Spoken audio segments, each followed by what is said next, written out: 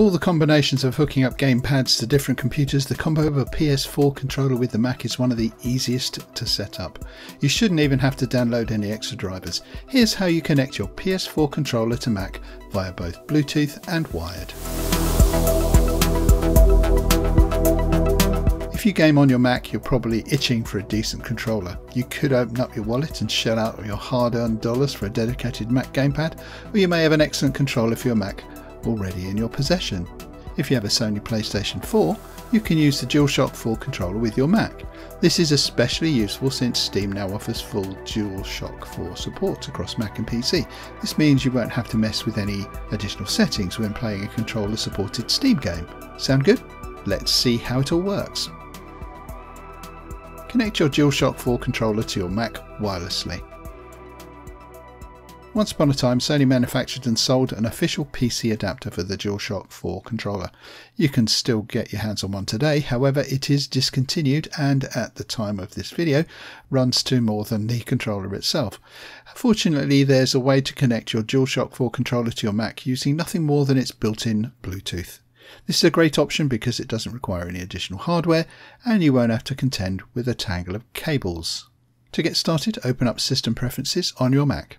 You can do this by either clicking the Apple icon and clicking System Preferences in the drop-down, or typing System Preferences in Spotlight. Once the System Preferences window has appeared, locate the option labelled Bluetooth and click on it. Ensure that your Mac's Bluetooth is on before moving to the next step. At this point, grab your DualShock 4 controller and put it into Discovery mode so that your Mac can see it. To do this, press and hold the PS button and the Share button simultaneously. The light on the front of the controller should flash on and off if you are successful. On your Mac, check the Devices panel in the Bluetooth settings. This is where the DualShock 4 controller will appear once your Mac has found it. The DualShock 4 will show up as wireless controller. Click on it to pair it. The DualShock 4's light will stop blinking and stay a solid colour once it has successfully paired to your Mac. Connect your DualShock 4 controller to your Mac using a micro USB cable.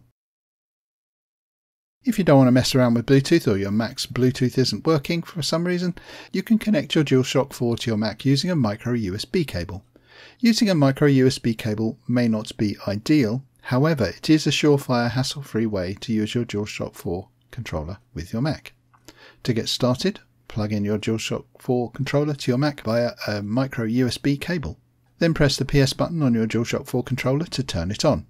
You should see the light on the front of the controller turn on, indicating that it is ready to be used.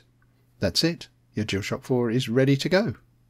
To make sure that your Mac recognises your DualShock 4 controller, click the Apple icon in the top left of your screen. From there, click on About This Mac, System Report. This will open up a new window. In the column on the left, select USB. You should be presented with the USB device tree. In this list you will see an option labelled USB bus. How many you see will depend on how many USB ports your Mac has. You can expand this information by clicking the little arrow next to the USB bus. Doing so will show you the device connected to that particular USB port, i.e. a keyboard. Upon connecting your DualShock 4, one of your USB ports should read wireless controller. If so, your DualShock 4 is recognised and should work with your Mac. Do you use your DualShock 4 controller with your Mac? If not, which controller would you recommend for gaming on a Mac? Let us know in the comments below. Okay, as always, thank you so much for watching. That's all for now. See you next time.